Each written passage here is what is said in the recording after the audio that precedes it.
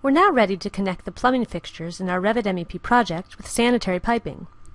We'll be adding horizontal and vertical pipe that will make up the outgoing sanitary pipe for our restrooms. Let's open the Level 1 floor plan in the plumbing section of the browser and zoom into the restrooms. Let's similarly zoom into the fixtures in the 3D view and orient them to look at the connection sides. Use the WT shortcut to tile the views. Notice again the wet wall where we will be locating the vertical riser pipe for the sanitary system. Now open the Pipe tool in the Home tab. Let's choose a 4-inch diameter in the option bar. To place a vertical riser, we first set the offset for the lower point of the pipe at 5 feet from level 1 and click Apply. The Properties palette confirms the reference level, which currently is level 1. Now click in the 3D view to set the approximate desired location of the pipe. And return to the offset, now setting it to 45 feet, and click Apply. Now the vertical pipe appears between those two elevations. Use Escape to cancel out of the Pipe tool. Now we can select the pipe so that it appears in the Level 1 plan view.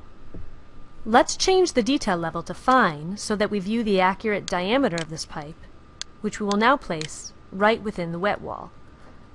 From the Modify tab, use the Move tool. First click on the center point of the pipe, and then again on the new desired location at the center of the wet wall.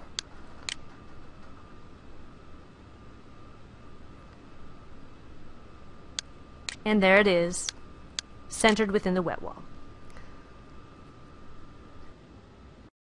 The next step is to place the horizontal branch pipe into which all the sanitary fixtures will drain before connecting to the vertical riser.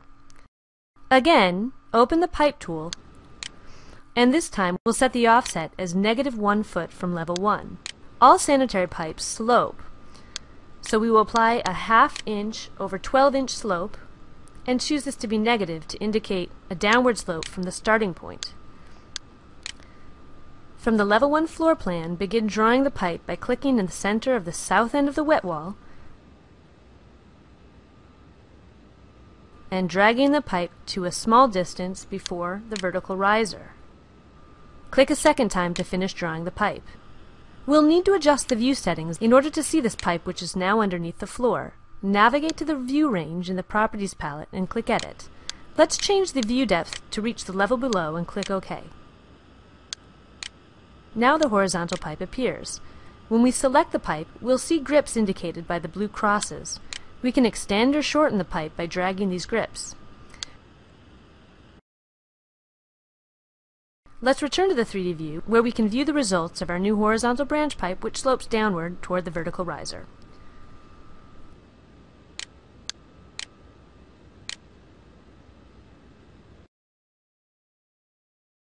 Next, we will join these two pipes and then connect each Level 1 plumbing fixture into the horizontal branch pipe. Let's start by preparing our 3D view using VG, Visibility Graphics, to turn off the linked model. Use the ZR Zoom shortcut and drag select the region of the horizontal branch. Select the horizontal branch pipe so that it's highlighted and showing its grips. When your mouse is over the left grip, press the left mouse button and drag the mouse while holding down the Shift key until the cursor is hovering over the vertical riser and it is highlighted.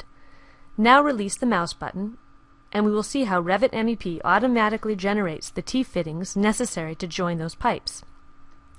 Let's view it with the Shaded with Edges visual style. Finally, we are ready to connect each fixture into the branch pipe. We'll do this by selecting each fixture individually and then choosing the Connect Into tool from the Layout menu of the Modify Plumbing Fixtures tab. A dialog appears asking us to choose which connector of the fixture to tie into. We will choose the sanitary connector. Click OK, and finally select the branch pipe to indicate the tie-in location. Revit auto-writes pipe and fittings to make that connection. We can continue one by one through the fixtures until we are finished. Since all these fixtures are being connected by their sanitary connector, Revit is recognizing that this pipe system is a sanitary type system, and therefore using the green color display filter associated with the sanitary system.